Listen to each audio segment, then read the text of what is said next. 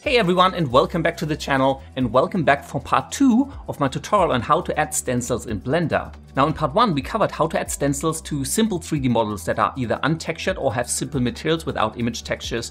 In this tutorial we're going to dive a little bit deeper. It's also going to get a little bit more complex to show you how to add stencils to any 3D model, no matter what materials or pre-existing image textures they may have applied. As before, in this tutorial we're going to apply this really cute cat stencil to this Hell Knight's chest. And as before, you'll be able to download all of the files that you need to follow along in the video description. But now I feel like I've waffled on for long enough. Let's jump right into the tutorial.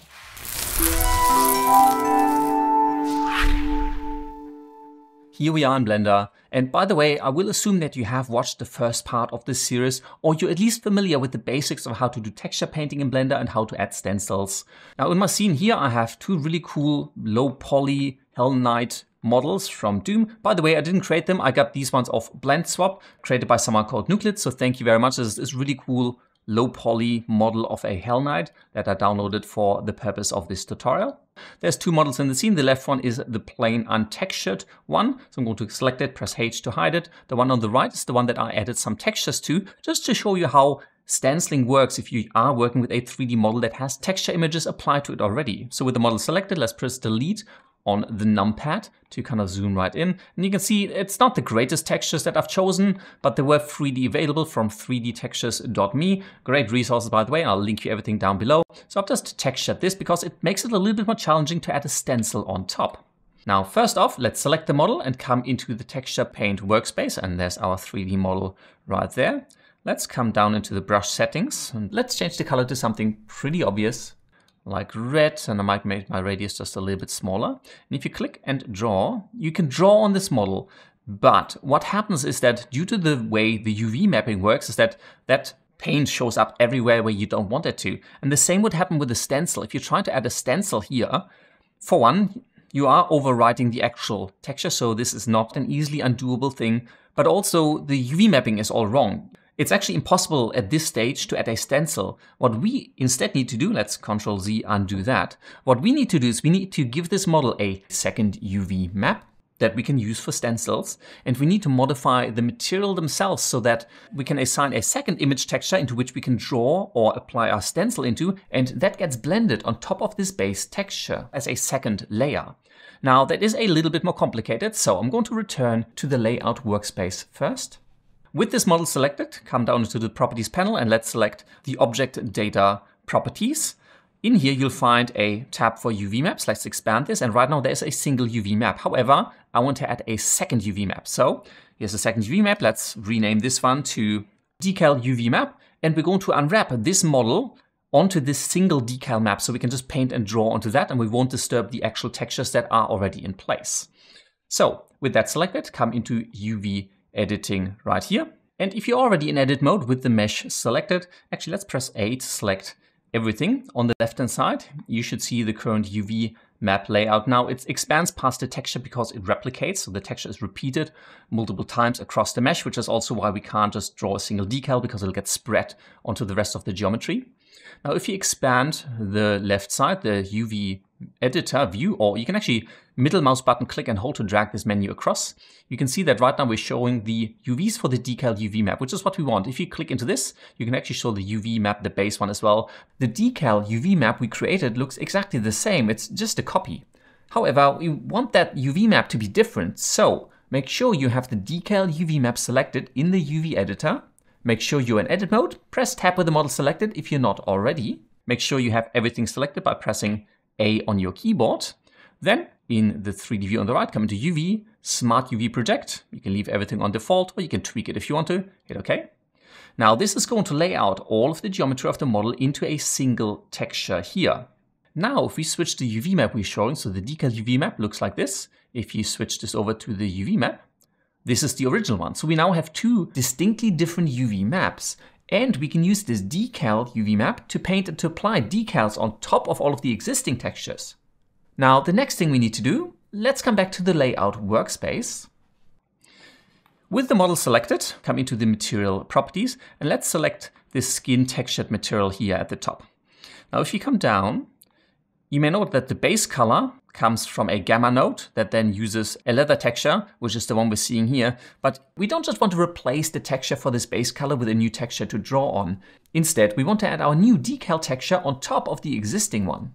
So what I'm instead going to do, let's come to the texture paint workspace. Let's make sure we can center on our model, come up in the tool settings. And it doesn't matter which material you have selected. Change your mode from material over to single image, because we're going to create a new texture and draw into that, and that's our overlay map. So for that, make sure your UV map is the decal UV map we've generated, and then we're going to create a new texture. Let's call this one decal underscore text. I'm going to make this pretty big. Maybe I'll give it 5000 by 5000. Base color I'm going to leave at black. Let's hit OK. The model is immediately fully black on the left-hand side. In the UV editor, you should see the layout of the UV map we've selected, which is this decal UV map over here in the paintbrush tools. And we're applying it on top of the decal text, which is just black. Now on the right-hand side, with the brush tool, we can click and draw. And we can actually draw over the entire model, and nothing gets replicated because the UV map we're using is our decal UV map, which maps the entire geometry into that single texture. I hope that makes sense so far. If it doesn't, leave me questions down below. I'm happy to answer those. Let's undo that with Ctrl and Z. And now let's apply the decal. And this works exactly the same way as it did in part 1. Let's come down. Let's actually change the color back to white. Expand the texture settings. Let's create a new texture. Let's call this one, I'm going to call this one Cat Stencil. In the Properties panel, come all the way down to the bottom tab here, which is the Texture Properties. Make sure you have your Cat Stencil texture selected at the top. Leave type on image or movie, as we'll be using an image. We have none yet, so simply hit open to open an image. I'm going to select my cute cat PNG again, double click that. That loads this image into that texture. And now if you return to the tool settings and scroll to the bottom, you can now see, now we have this cat texture applied. And if you click and draw, you're essentially going to draw this cat texture onto your 3D model. Now that's not quite the mode we want, so Ctrl and Z. Again, let's change the mapping over to stencil. But if you're familiar with how this works, this shouldn't really come as a surprise. Right click onto the stencil in the 3D view, just drag it in place. Let's actually just rotate the model around a little bit as well, just to make this, nice and tough looking. So maybe where his heart should be there. Shift, right click, and make this just a little bit smaller. Ctrl and right click, just rotate that a little bit. Control, by the way, on Mac is Command, just in case you're wondering. Let's make the radius just a little bit bigger of our brush. And let's paint this cat on his cold, hard chest. Let's just zoom in a little. I'm just going to rotate around a little bit, see what that looks like. Yep, that's not too bad. Let's clear out our texture stencil. And so now this is our stencil texture. Now, just for demonstration purpose, I'm actually going to draw a little white line on the left and right arm, as well as around the legs as well down here at the bottom, just to show you how this overlay works. Kind of starts looking a little bit like a Stormtrooper or Darth Vader, which is actually pretty funny if you share my style of humor. Now, if you return to the layout properties, you'll note that none of the decals or stuff we've drawn on shows. It's because we essentially just use this 3D model in the texture paint view to paint onto this new decal texture that we have that sits mapped onto our 3D model with a decal UV map. However, we haven't applied it in any of our shaders. So now comes the fun part. Let's go into the shading tab. Let's just zoom in on our little guy right here. Make sure that you have the skin textured material selected so you can see it down here in the shader editor. So there's 3 textures: leather roughness, metal pattern metallic, and leather normal being fed into this principled BSDF. Now into this base color right now, it's just this leather texture. And here is exactly where we now want to bring in our new texture. So with the cursor over the shader editor, Shift and A to add a new node, hit search, search for image because we want to bring in an image texture. Open this up, and we want to select our decal texture to bring that into this shader graph. Now, if you drag the color and connect that to the base color of the shader, this will look rather funky, and that's because even though we're now applying our texture, we're actually still using the wrong UV map. We're using the standard UV map, not the new one we've created. So we need to apply that different UV map to this decal texture to make sure that that is applied in the same way that we've drawn it onto this 3D model. So with the cursor over the shader editor, Shift and A, search for UV. There's this UV map node here. Let's drop that right in here. And if you click on this selector, you should have the UV map as well as the decal UV map here. Let's select the decal UV map. The output of these UVs goes into the vector input on the decal texture node. And there you go. You now have the cat as well as the lines we've drawn on this model. Now the base texture has disappeared. You still see the roughness because we're still feeding the normals as well as the metallic properties into the material, but the base texture is gone for now because we've disconnected it. But you can now see this texture actually sits properly in here. Now the next thing we need to do is we need to decide how we want to blend this decal texture on top of the base material. First, let's set up a very basic mix RGB node to blend the colors of our two texture images that we want to use together. Shift and A with your cursor over the shader editor, hit search. Let's search for the mix RGB node because we have two color values, one from the decal text and one from the leather roughness color. I'm going to drop this on the line that connects the decal text to the base color already. Then color 1 can come from the decal texture, color 2 will come from the original material. And now this factor here controls, if you set this to 0, you see the decal. If you set it to 1, you see the base texture. So we now want to control this factor based on the brightness of this decal. So wherever I've painted color into this image, I want it essentially show. The easiest way to do that is to simply connect the output color of your decal texture to this factor input on the mix shader node. So wherever the decal texture is fully opaque and bright, it'll use the decal. Otherwise, it'll use your normal or currently applied texture. So let's drop that in. And that didn't quite work. The cat is kind of a mix of both. Actually, what we need to do is we need to swap these two around. Color 1 needs to be color 2 and color 2 needs to be color 1. So there you go. You now have the decals applied on top of the base texture. If you disconnect this color 2, you'll just see the base texture, but the moment we plug our decal texture back into the color 2 pin on the mix RGB node, it gets added on top. Now you can control how this decal looks in more detail. You can also change the blend mode on this node from mix to, for example, something like additive. It just makes it look a little bit brighter. And there's a whole bunch of other options to go. You can go color dodge it, and you can divide it, which looks very different. I'm just going to leave it on mix for now. But you'll also note that, well, the decal doesn't actually show up on, the darker skin here or the bloody area right there. And that's because we've only modified one material so far.